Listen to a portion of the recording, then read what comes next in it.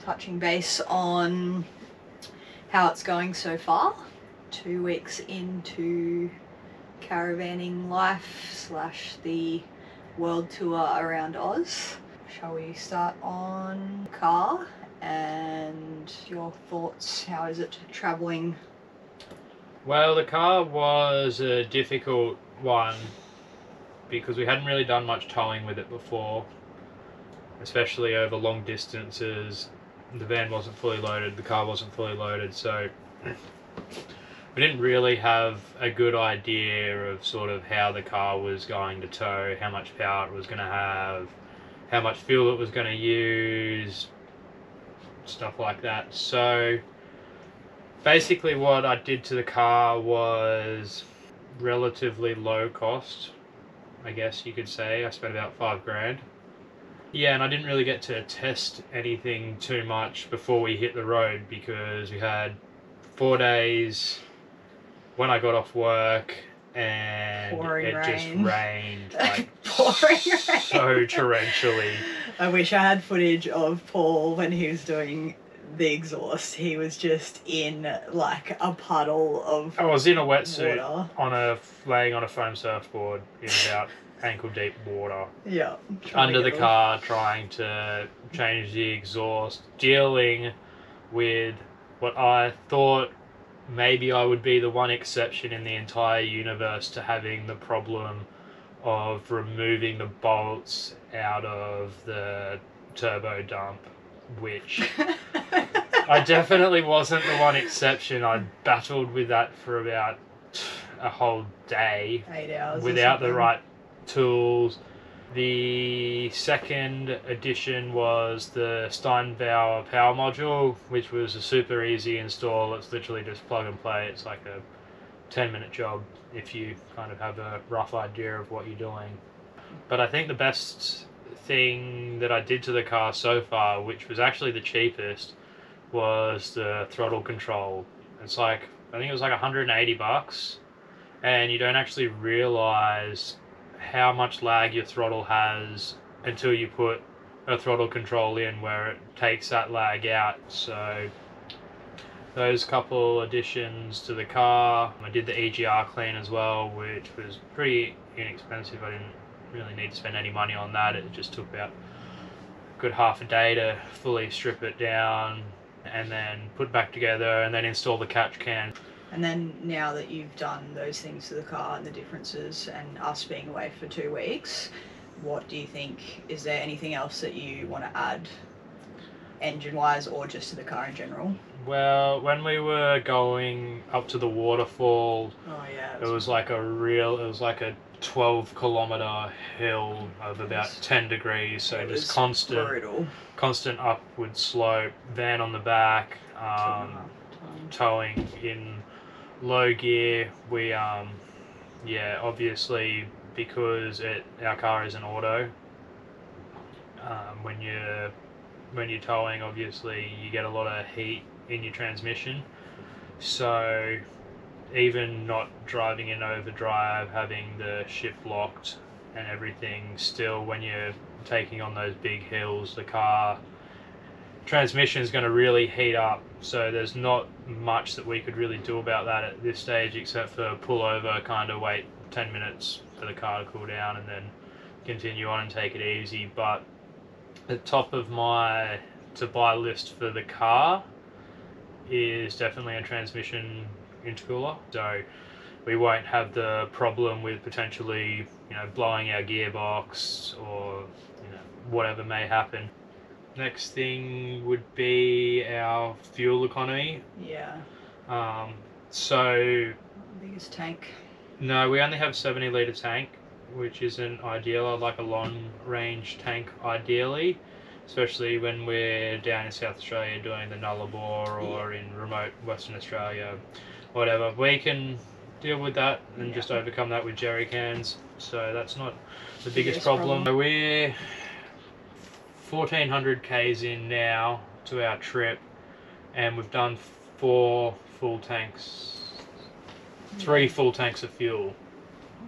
3 and a bit. 3 and a bit, yeah, almost 4. It's about 230 litres of fuel we've used roughly. So look, it's not the best fuel economy. Maybe we'd get better fuel economy if we had a big expensive V8 where it'd idle a lot lower while we're towing, but we're just towing that much. We're pretty happy with the economy of the Hilux at the moment. Let's talk about the weather. Yeah, this great conversation. Weather so far. It has been torrential rain, but that's just been the whole story of basically the east coast of Australia this year.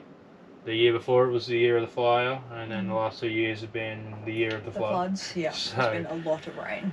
But on the contrast to that, because there's been a lot of rain without big low pressure systems around and stuff, the winds have been quite light. The waves have been fun. It's been like kind of 3 to 6 foot area. Yeah, getting most of the time. So there's been plenty of waves. It's been wet, but yeah, it's not like it's been cold and miserable, and you know, it's been rainy, but it hasn't been super windy. It hasn't been super cold yet. It hasn't been.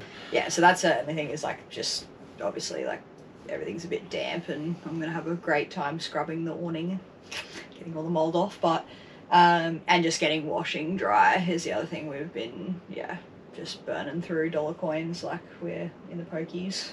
Yeah, it's been pretty wet, but the good thing about the wetness is a lot of the campsites that we've gone to check in at, we asked for unpowered sites because we don't really need it.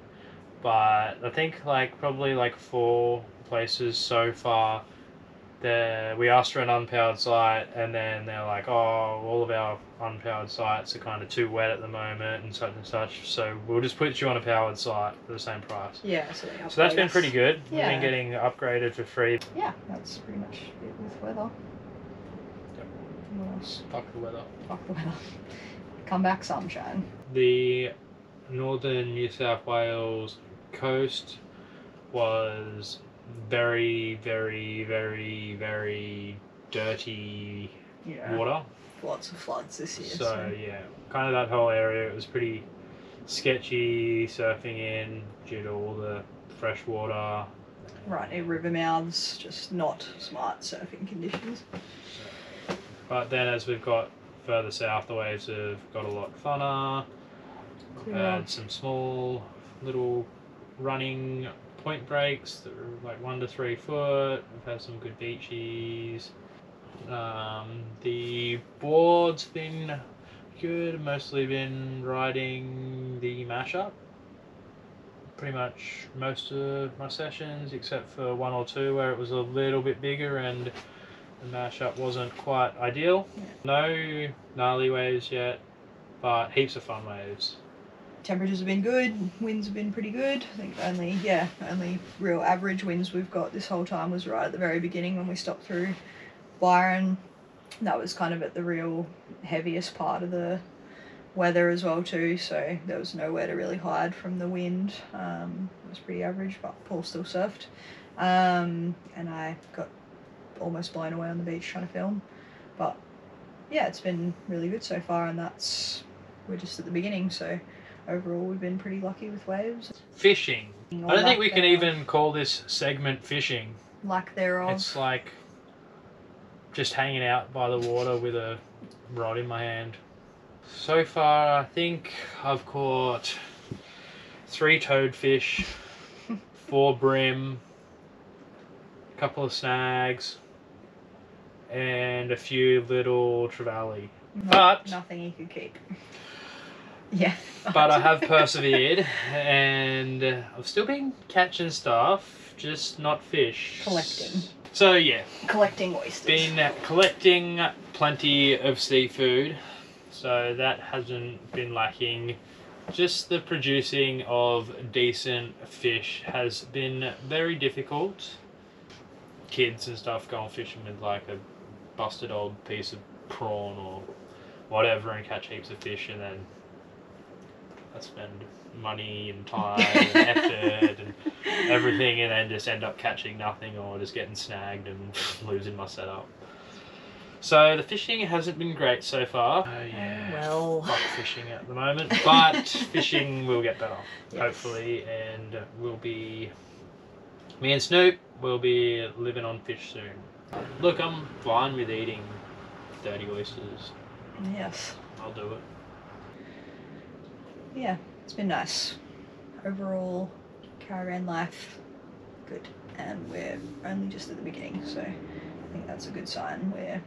Once we get into more of the areas where there's less city and more nature, I think it's just gonna get better and better from here, so I'm very excited. If you've got suggestions or handy tips, we always love to hear them, so yeah, let us know. Thanks for watching.